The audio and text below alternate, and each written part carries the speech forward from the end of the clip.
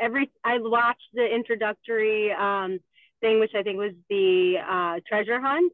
And basically everything that you were saying, I was like, oh my God, that's exactly what I was thinking. So I just knew that I had to take the course. It was just everything really resonated with me. And for things like I wanted to work on having a more positive mindset and letting things kind of like happen instead of trying to control everything. So all of those things kind of resonated with me, and I want to be a part of it. What were some of your favorite results that you garnered for yourself, whether they were tangible or intangible? What did you walk away with?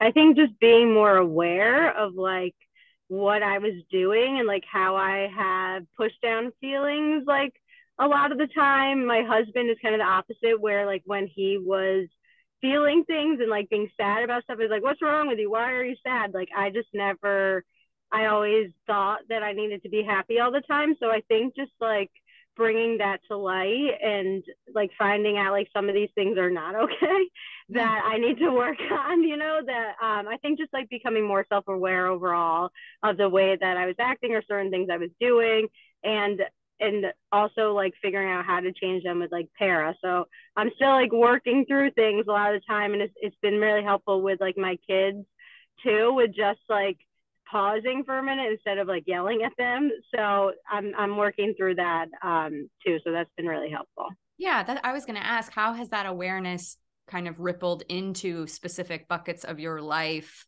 where you see some changes? Yeah, I think just like the relationship I have with my mom and sister also is something that like you kind of like talked to and touched on, and a lot of other people in the course as well. So I think with that, like sometimes I'm not as defensive with them as I usually was. And that starts to like hold big things. So I think that's something where I just like, kind of like keep it to myself, and like it might upset me, but like I kind of think about like, is it really worth it for me to even say anything? So usually I would just like say whatever I wanted in every single situation and not think about the consequences. And that wasn't always good for me. So I've been just thinking more before I talk or act. Yeah. If you were describing Mind Over Matter to someone who maybe saw it and they're like considering it, how would you describe the program?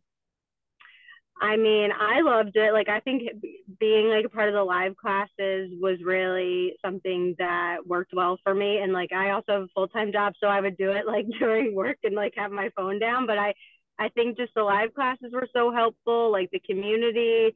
Like, I think that everyone should definitely do it, because there's just so many things that have really benefited me in my life. And though I'm still like working through things, I now have these tools that I think are going to help me, and just like a different outlook, like a different perspective on the way that I looked at my life overall. So I think that that was really helpful as well.